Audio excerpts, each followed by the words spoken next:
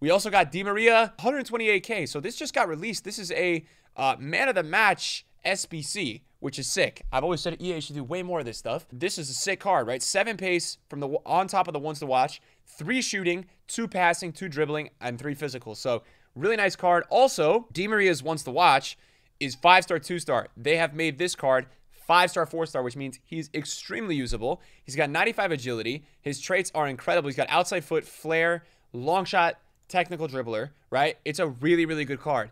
Now, in terms of like looking at the card, what are the weaknesses? Well, not too many, right? Because he's got base, 91 acceleration. His finishing maybe is a little bit low, but his shot power is really high. His passing is incredible. Now that he has the 4-star weak foot, it's really nice. His finesse shots are going to be crazy with that 97 curve. And then you've got 95 agility, so reactions are also high. Balance, a little bit low, but not crazy low. Yeah, like there's a lot of things you could do with this card. You could go basic. I really think like Hawk is nice because you're going to boost the aggression, the strength. You're going to get a really nice shot power boost. You could go with a Hunter if you want. Hunter's always pretty solid. You can't really go wrong. And everyone's saying Hunter on Footbin. So if you're going to play him in the middle, which I would, it's definitely Hunter. And this is going to be one of the most upvoted SBCs of all time. I mean, 128K for this card after such a day like today. Sick, right? 95% upvote. It's an awesome, awesome card. Many people are going to do that. And then other than that, like, let's see, Neymar. So Neymar's down at 108. Wow.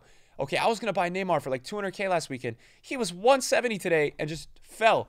108, man. That is crazy. But that's also because Di Maria. And if you actually compare it, yes, Neymar is 5'5", I get it, and maybe he is still more meta. Di Maria actually has better stats in every single department except dribbling. You can understand a little bit of maybe why people were doing that, but yeah, that is crazy. I mean, it's a really good SBC today, and it's made Neymar go down 50K because people are interested in this card, and you also get Argentina links, right? And a lot of people right now have a version of Messi potentially, whether it's the flashback, the player of the month, the gold, and also Correa, and yeah, so I think that's a huge reason why.